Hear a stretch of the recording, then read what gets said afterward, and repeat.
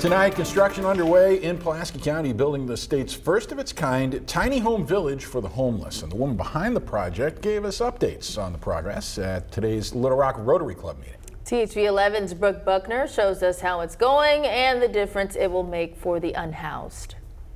Phase 1 is underway. We've been working on things behind the scenes for quite a while. Now dirt is turning and the land is clear to build Providence Park, a tiny home village for the unsheltered in Pulaski County. But CEO Aaron Stanger says there's more to it than just homes. What this really is about, it is about a full community support around these individuals. It's the entire neighborhood of care and support. And that's why this is just completely new and different here in Arkansas. The plan is to build 400 tiny homes on these 50 acres off of Chico Road. And to make it more of a community feel, they're also building a community center, fabrication lab for neighbors to work, and a medical clinic. I pray and hope that it's going to make a huge impact to lift them off of the streets.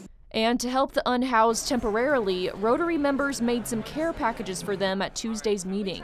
Nate Coulter with Central Arkansas Library System helped make it happen. A lot of people are coming in the library this time of year to escape the heat, or in 4, 5, 6 months they'll be coming in the library to get out of the elements that are colder. But now they have this supplies to give them when they come into Cal's. And people could go through the line, and we purchased a bunch of things. They put them in these nice 2-gallon Ziploc bags that Rotary had, so it's a good opportunity for people to get their hands involved with something that's going to be handed out in our libraries over the coming days. Thanks to Central Arkansas Library System and the staff that was here today to help make that possible. And thanks to Rotary for letting us do that for the first time and getting to fill those bags. I'm excited those will be used instantly. In Little Rock, Brooke Buckner, THV 11 News.